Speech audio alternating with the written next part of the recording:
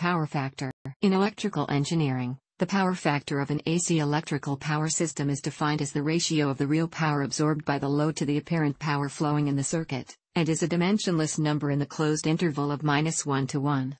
A power factor of less than 1 indicates the voltage and current are not in phase, reducing the instantaneous product of the two. Real power is the instantaneous product of voltage and current and represents the capacity of the electricity for performing work. Apparent power is the average product of current and voltage. Due to energy stored in the load and returned to the source, or due to a nonlinear load that distorts the wave shape of the current drawn from the source, the apparent power may be greater than the real power. A negative power factor occurs when the device generates power, which then flows back towards the source. In an electric power system, a load with a low power factor draws more current than a load with a high power factor for the same amount of useful power transferred. The higher currents increase the energy lost in the distribution system, and require larger wires and other equipment. Because of the costs of larger equipment and wasted energy, electrical utilities will usually charge a higher cost to industrial or commercial customers where here is a low power factor. Power factor correction increases the power factor of a load, improving efficiency for the distribution system to which it is attached. Linear loads with low power factor can be corrected with a passive network of capacitors or inductors. Nonlinear loads, such as rectifiers, distort the current drawn from the system. In such cases, active or passive power factor correction may be used to counteract distortion and raise the power factor.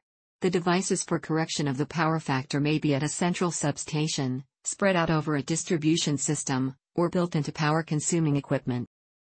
In a purely resistive AC circuit, voltage and current waveforms are in step, changing polarity at the same instant in each cycle. All the power entering the load is consumed.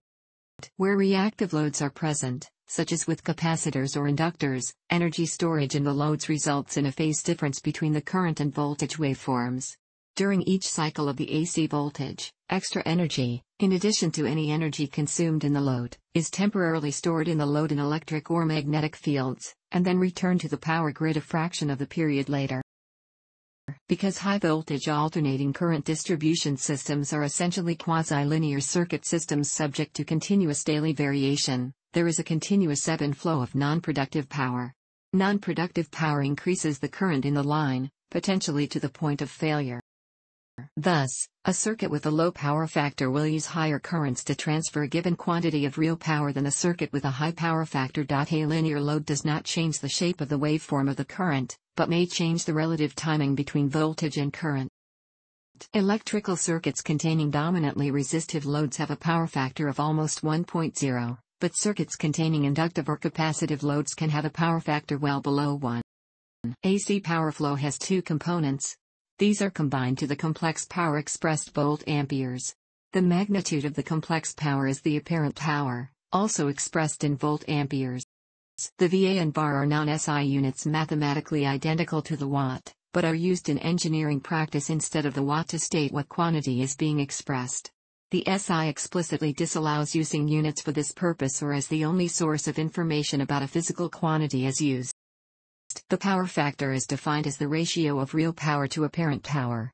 As power is transferred along a transmission line, it does not consist purely of real power that can do work once transferred to the load, but rather consists of a combination of real and reactive power, called apparent power. The power factor describes the amount of real power transmitted along a transmission line relative to the total apparent power flowing in the line.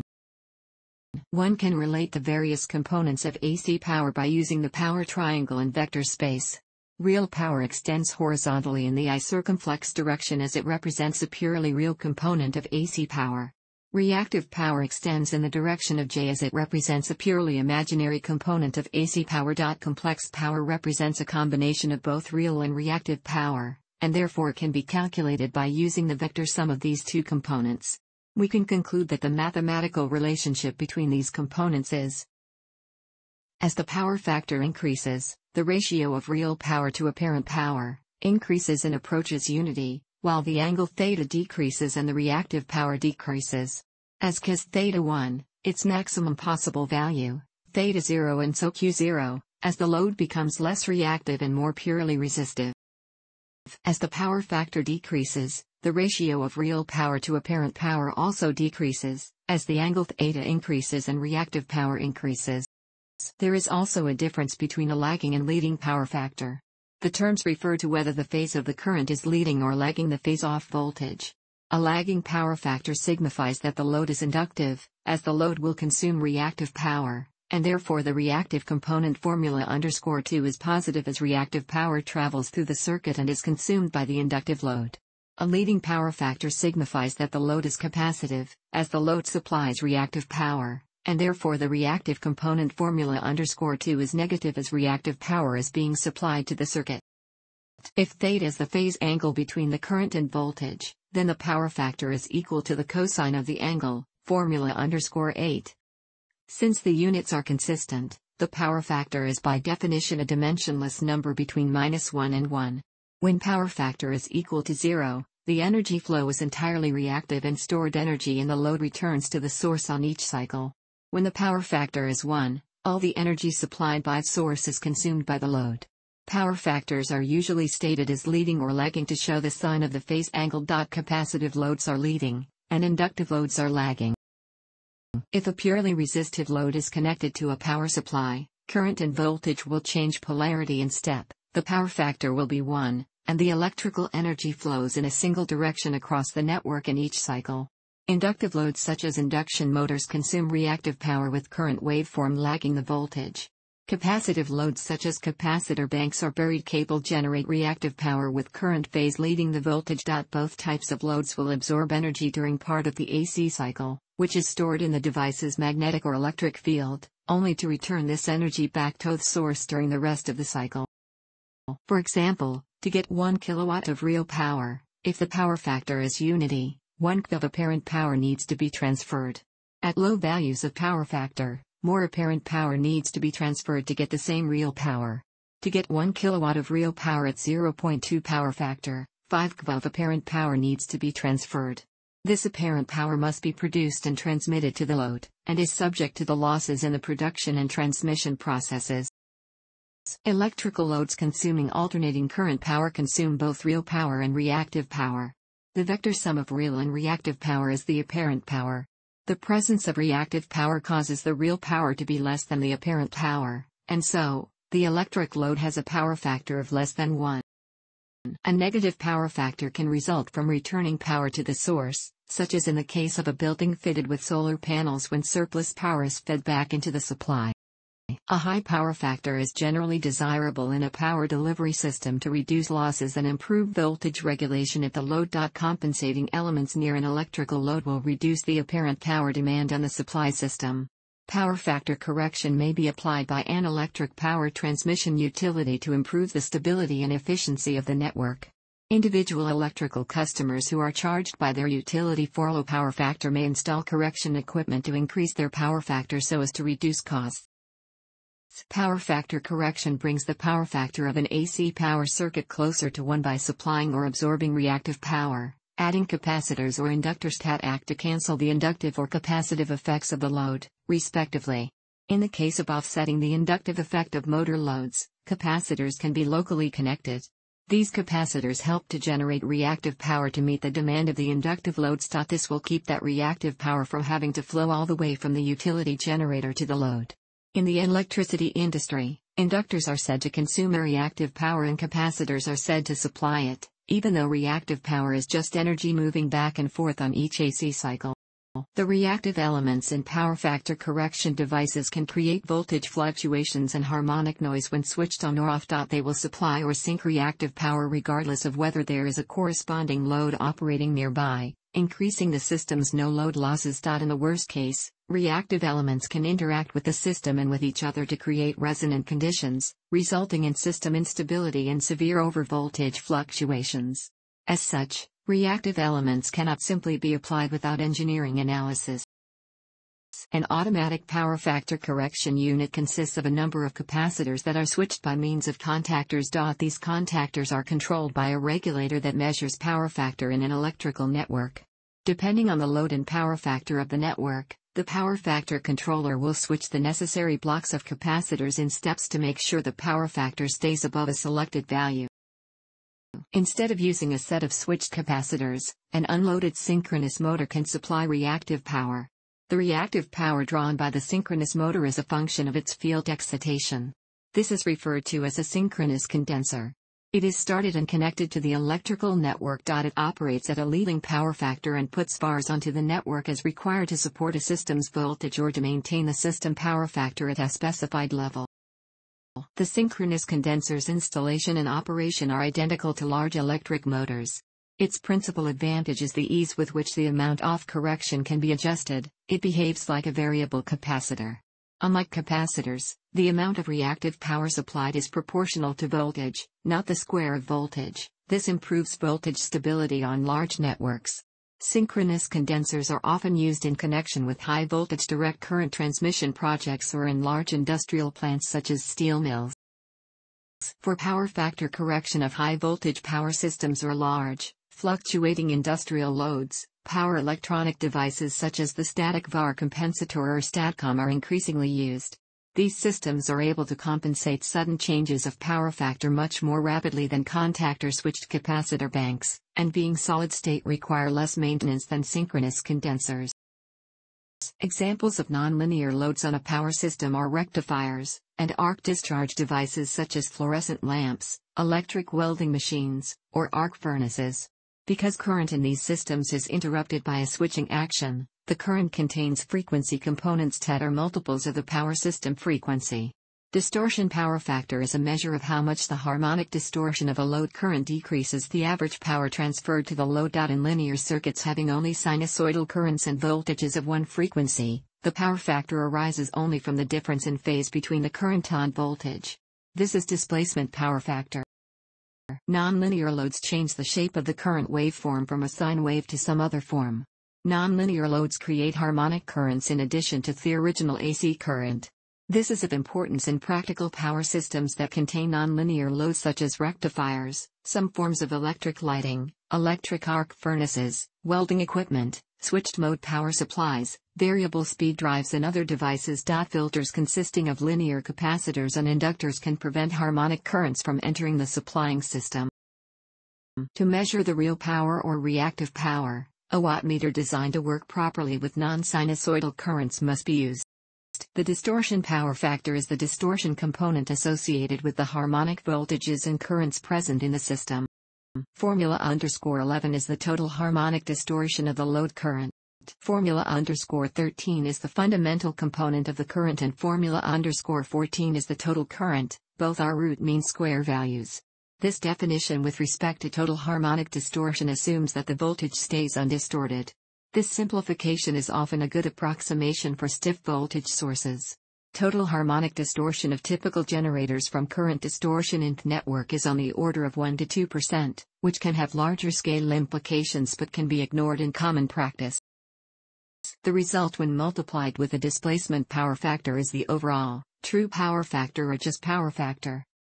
In practice, the local effects of distortion current on devices in a three-phase distribution network rely on the magnitude of certain order harmonics rather than the total harmonic distortion.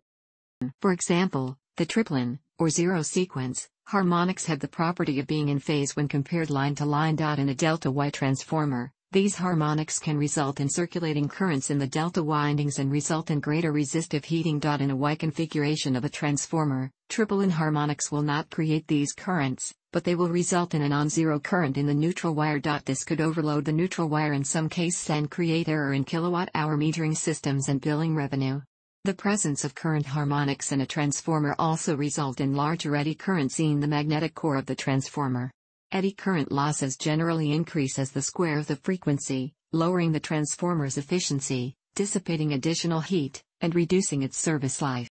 Negative sequence harmonics combine 120 degrees out of phase, similarly to the fundamental harmonic but in a reverse sequence. In generators and motors, these currents produce magnetic fields which oppose the rotation of the shaft and sometimes result in damaging mechanical vibrations.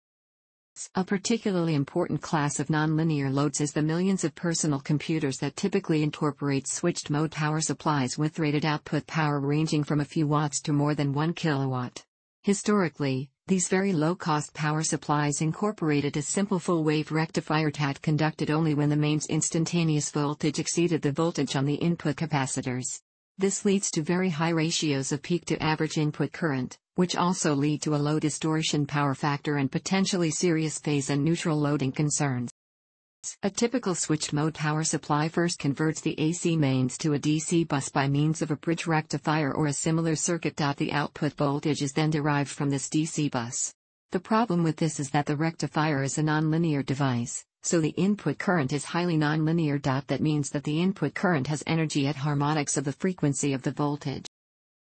This presents a particular problem for the power companies, because they cannot compensate for the harmonic current by adding simple capacitors or inductors, as they could for the reactive power drawn by a linear load. Many jurisdictions are beginning to legally require power factor correction for all power supplies above a certain power level. Regulatory agencies such as the EU have set harmonic limits as a method of improving power factor. Declining component cost has hastened implementation of two different methods. To comply with current EU standard EN 61032, all switched-mode power supplies with output power more than 75 W must include a passive power factor correction, at least. 80+ power supply certification requires a power factor of 0.9 or more. The simplest way to control the harmonic current is to use a filter that passes current only at line frequency.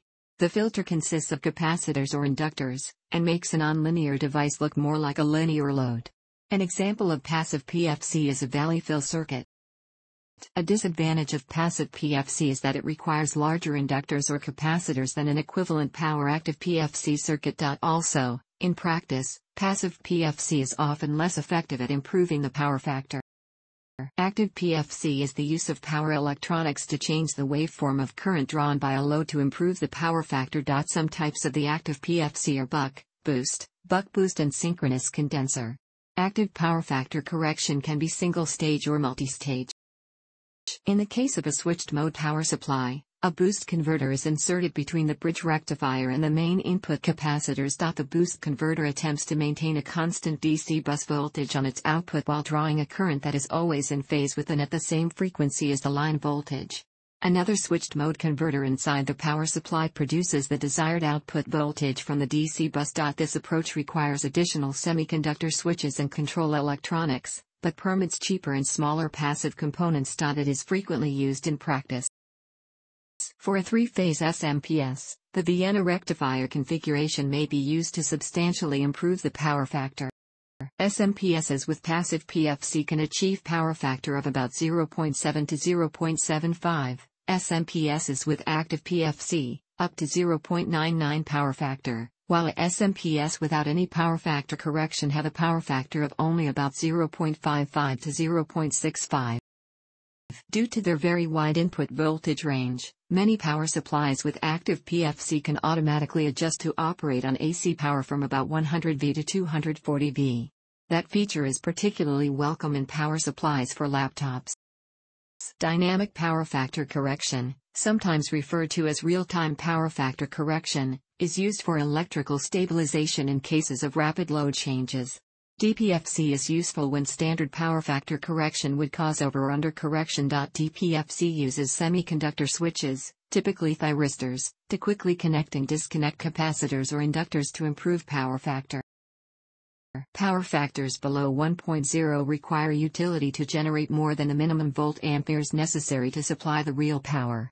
This increases generation and transmission costs.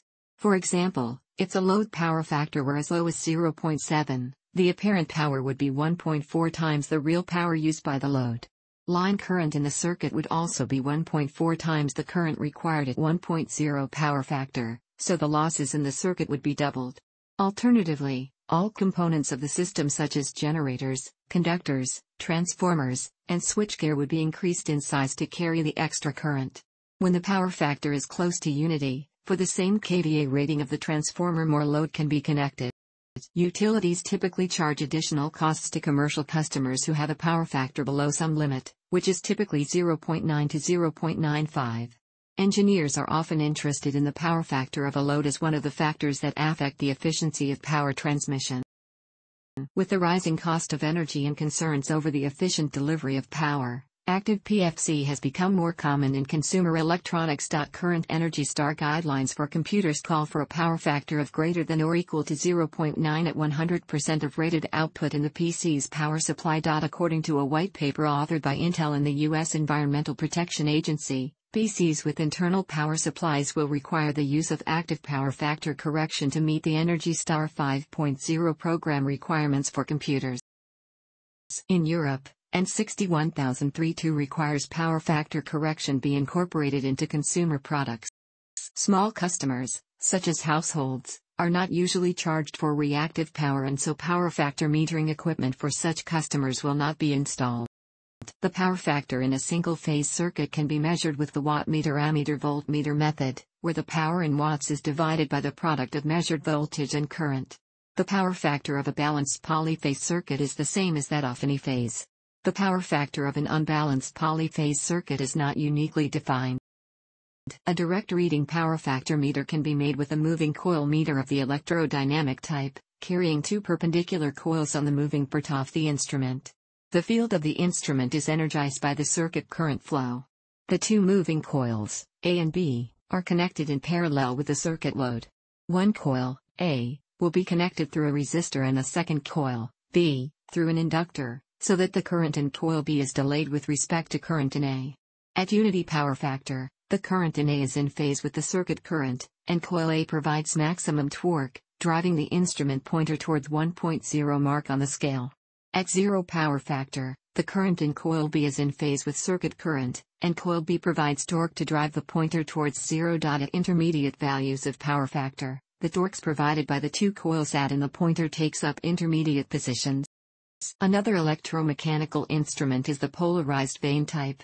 In this instrument, a stationary field coil produces a rotating magnetic field, just like a polyphase motor. The field coils are connected either directly to polyphase voltage sources or to a phase-shifting reactor of a single-phase application. A second stationary field coil, perpendicular to the voltage coils, carries a current proportional to current in one phase of the circuit. The moving system of the instrument consists of two vanes that are magnetized by the current coil. In operation, the moving vanes take up a physical angle equivalent to the electrical angle between the voltage source and the current source. This type of instrument can be made to register for currents in both directions, giving a four-quadrant display of power factor or phase angle. Digital instruments exist that directly measure the time lag between voltage and current waveforms. Low-cost instruments of this type measure the peak of waveforms. More sophisticated versions measure the peak of the fundamental harmonic only, thus giving a more accurate reading for phase angle on distorted waveforms. Calculating power factor from voltage and current phases is only accurate if both waveforms are sinusoidal. Power quality analyzers, often referred to as power analyzers, make a digital recording of the voltage and current waveform and accurately calculate true power, apparent power factor, AC voltage, AC current, DC voltage, DC current, frequency, IEC 6100032 2/3-12 harmonic measurement, IEC 6100033 3/11 flicker measurement, individual phase voltages in delta applications where there is no neutral line, total harmonic distortion, phase and amplitude of individual voltage or current harmonics, etc. English language power engineering students are advised to remember, Eli the Iceman or Eli on ice, the voltage E leads the current I in an inductor L, the current leads the voltage in a capacitor C.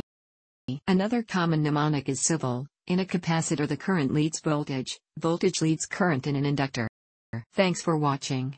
Don't forget like the video and don't forget to subscribe.